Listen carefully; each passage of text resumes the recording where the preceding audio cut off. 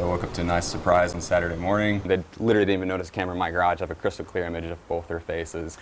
Well, caught on camera, burglars breaking into a garage and getting away with valuables worth thousands of dollars. This happened over the weekend in Fountain Square. Now tonight, police and the homeowner want these thieves off the streets.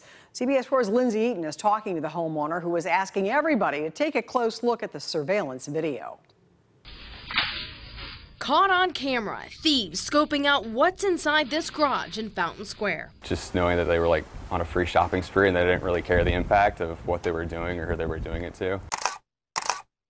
On Friday night, surveillance video shows these two people spending nearly 10 minutes inside Michael Heims' garage. He was on vacation and got the notification on his phone the next morning. Actually seeing physical video of two people you don't know rummaging through your stuff is just like super unsettling. Heims says the two burglars pried his garage door open, and then footage shows them looking around, pointing to items and wheeling out bikes. They stole 4, including an electric bike, along with tools and a paintball gun, all worth $7,000. There's stuff that they could sell easily. They left us like golf clubs, lawnmowers, stuff like that. So there's valuable stuff in here they didn't take. And one break-in apparently isn't enough. A couple hours later, one of the thieves returned. One of the guys actually came back a couple hours later, I think he forgot the charger to the electric bike. Heims filed a police report and handed over all the surveillance video.